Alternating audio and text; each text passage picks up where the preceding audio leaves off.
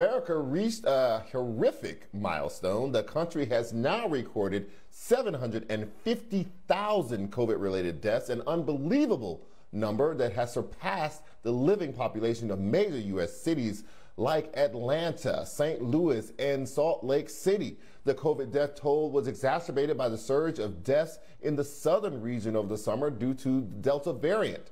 The states hit hardest by the Delta variant with those with the highest number of unvaccinated Americans, many of which were in the South along what is known as the Black Belt. But the tide may be turning for the Black Belt states. According to data compiled by the New York Times, all 12 Black Belt states have experienced a decline in average daily cases over the past 14 days, led by Mississippi with a 42% decline, Louisiana with a 36% decline, and Tennessee with a 33% decline. Hospitalizations over the same period throughout the Black Belt have declined as well, with a 38% decline in South Carolina and a 36% decline in North Carolina and Louisiana. The Black Belt's sharp declines in COVID daily cases and hospitalizations are outpacing all other regions in the U.S. What's going on here? Joining us to discuss is emergency physician, Dr. Geoffrey Varner. Dr. Varner, what is going on here? How do we make sense of this? Thank you very much for having me.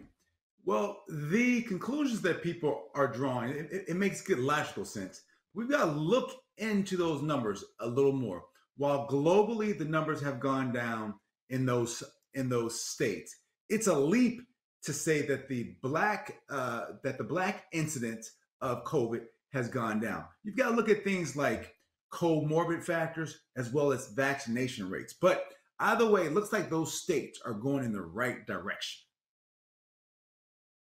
So what is this? You know, some people were speculating that COVID basically just burned through all the population, that it infected the people that it was going to infect and the wave is over. You know, other people, basically said that, maybe vaccination rates went up. Maybe some people were just adhering anyway, despite what their governors and their governments and their local and state governments were saying. But it still doesn't quite make sense to me because the vaccination rate, unvaccination rates are still high. Vaccination rates are low in those areas still to this day. We do not see the same thing happening in other states. Is there some issue with reporting around COVID cases and testing around COVID cases that could be impacting these numbers at all? That is an excellent question, excellent point. One thing that we know is that there's a seasonal pattern to this as well. We've been in this for like 2 years. It was expected that we were going to see a decrease in the number of new cases, which also means a decrease in the number of deaths as well. The fact it's happening in the Black Belt is not new. That's what happened last year. In the Black Belt, they were actually slow to climb, but when they climbed fast. COVID has shown it has a seasonal approach. We're in that season where we expect a decline for reasons that you just mentioned. For instance, vaccination rates and just the fact that people are getting vaccine. We're probably going to have a mild winter, but the models are showing that come spring, our numbers are going to go back up. And so I think that in the southern states, it's been proven, it's been shown that there are some reporting issues as well. But you're right, the numbers overall are going down. Let's just hope that it transfers to Black populations as well. So, some people were speculating that maybe this is because, people in the North, Midwest were going inside because it's getting colder there and their cases weren't going down as fast, but people in the South were able to stay out longer and it's warmer. But it spiked in the summer. So I didn't understand that at all. And also it didn't hold for me because Arizona, New Mexico, and Southern California are just as hot as the South. I mean, just as warm, depending. As the South. So I didn't quite understand this idea of warmness in the South was the contributing factor to why it was waning there, but not in other places when in fact it peaked in the summer. Yeah, that is an excellent point. I think that theory was put forth by one of our leaders and people ran with it. But you are so right. The numbers did not show that, especially given that there were some warm areas that they didn't spike early. But one thing that we know for like sure that most of those warm areas, they did spike. The question was when. Texas, Florida, that whole belt, they were slow to spike. And they're also, as you mentioned early, they were behind in their vaccination rates.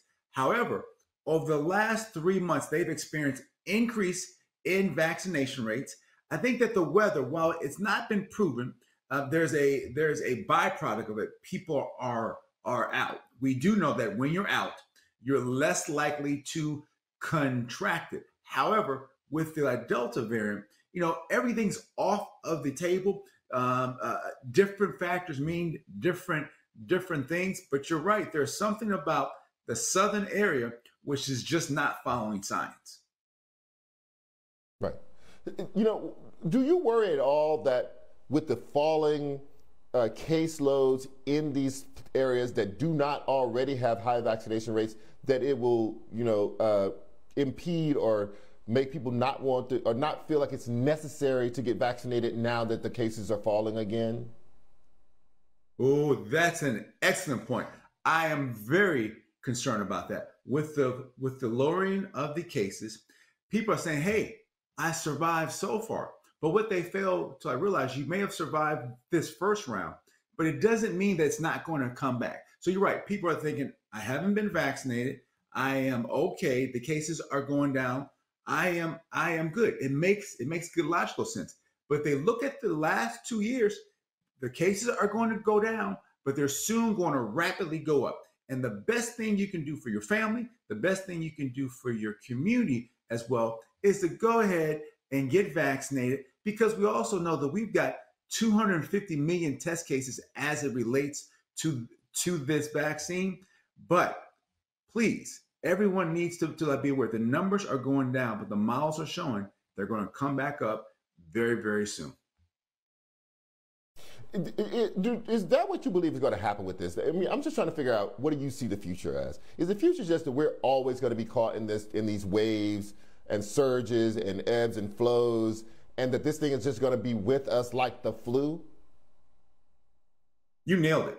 This thing is going to be endemic. This thing is going to be with us for a while. And the models also show that those who are not vaccinated, not will contract the virus, anyone who's unvaccinated will contract this virus. The models show that each and every model.